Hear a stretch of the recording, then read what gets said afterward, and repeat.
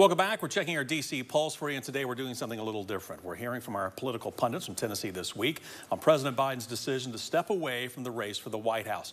Joining us today here in studio is Craig Griffith. We also spoke earlier with Courtney Piper. So we're going to start with the big question. That was trying to get everyone's thoughts on what you thought when you heard the president was stepping away. And we're going to start with Courtney.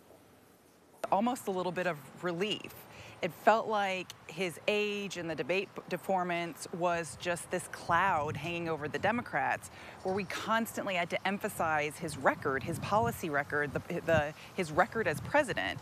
And once you start having to do that too much, elections are popularity contests. And so it became clear we needed to remove that obstacle. So when he announced that he was dropping out, it was almost this sigh of relief, and we've got a fresh start. Let's go do this. All right, so Craig, you heard what Courtney had to say. What do you think? What were your thoughts? Well, history repeats itself, and I'm going to reveal my age here, but I remember as a young boy watching Johnson's announcement that he wasn't going to run again in March of '64. So it was deja vu all over again. You know, I think that it's terrible the way that they've treated Biden, but it was the only choice he had. I think he realized the way things were going, that it was going to be a very difficult race to win the White House again, and decided, you know, that the time had come for him to put forth a decision that he felt was in the best interest of the country. And so you have to salute him for doing that. It's very rare a politician does not try to retain the power, but in this case, you have to salute him for the decision he made. All right, I tell you what, the follow-up here begs the question, what happens now, right? President Biden has gone on record, has endorsed the former, or has endorsed VP Kamala Harris. She's still the vice president. Her support appears to be growing. Here's Courtney's thoughts from earlier this afternoon.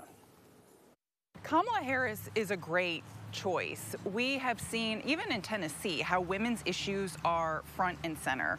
We have a U.S. Senate race going on right now where polls are showing us if only women voted, Gloria Johnson, who is the Democratic candidate, would win over incumbent Marsha Blackburn if only women voted. So I think it's a really smart choice. Kamala is also a prosecutor, and so it's a really interesting visual setup as well as a narrative to have a prosecutor go against somebody who is a convicted felon. Greg, this is the best choice, best move for the Democrats right now? Well, it's, you know, we're only, what, 100+ days to the election, so they had to move quickly, and she was a person that was most vetted on the national scene. So I think it was actually really the only choice they had. But, you know, it's going to be a process, right? Because she still has to get the number of delegates in the convention to nominate her. And I believe the Republicans will put up as many barriers to that in the states as they can. And also I'm hearing that the Federal Election Commission is doubting whether she can claim the $100 million that's sitting in the Biden-Harris campaign account. So there'll be a lot of bumps in the road.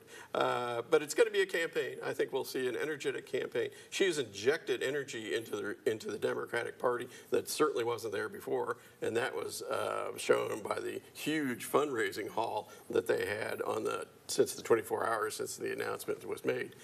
That said, she's going to face all the same headwinds that Joe Biden had.